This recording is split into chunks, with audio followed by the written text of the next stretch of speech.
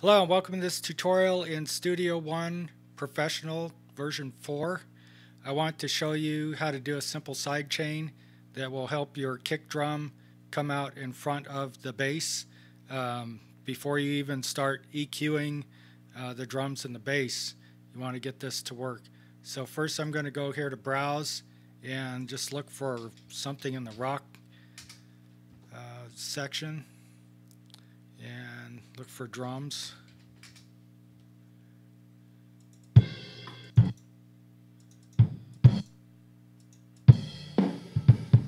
Okay, that seems alright. And then look here for bass.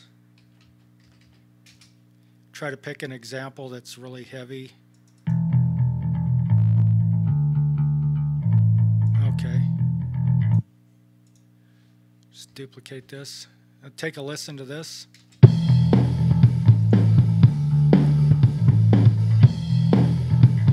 Okay, the kick is pretty good, but it's not as crisp as it could possibly be. So I'm going to open up the mix panel and put a compressor on the bass. But before I do that, I just want to clean up this track. This is a mighty long name here.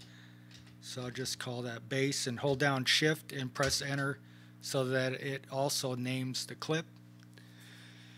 And next what I want to do is put a compressor on here. So I'll just type in comp because it might not be showing in yours in the recent plugins. And then over here in the compressor, it has a button here for sidechain. I want to click that and also click on this stick pin. I'll show you why that's useful. Let's say you have the compressor here open and you also want to put an EQ. So I'll put the Pro EQ in there. So I can have both of these open at the same time and doing things. If this stick pin wasn't here, then what happens is every time that you open a plugin, it changes here. So don't want that to happen.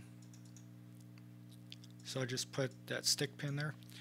And now, now that there's a compressor on the bass, what I want to do is have the drum loop drive the compressor so that every time that kick drum happens, that it will reduce the bass a little bit.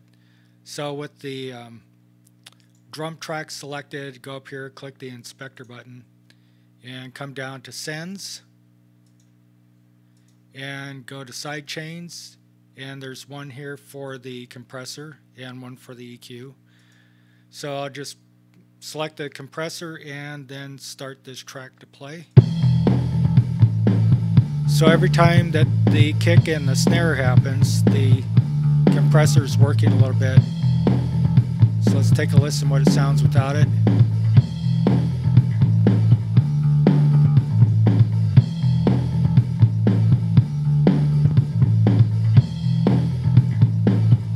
You can also adjust the threshold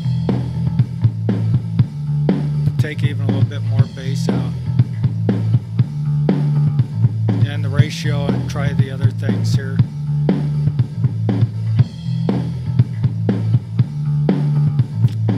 So you're able to get that kick drum to drive the compressor and to lower the bass every time the kick happens.